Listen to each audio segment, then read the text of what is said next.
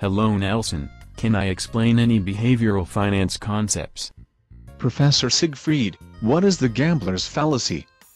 Well Nelson, the gambler's fallacy, also known as the Monte Carlo fallacy or the fallacy of the maturity of chances, is the mistaken belief that if something happens more frequently than normal during some period, then it will happen less frequently in the future, presumably as a means of balancing nature.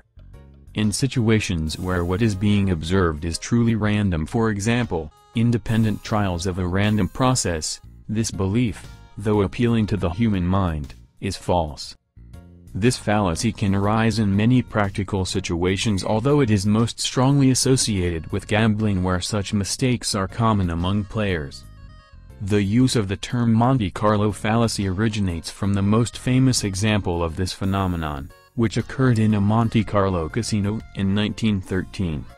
Thanks, Professor, for explaining the gambler's fallacy.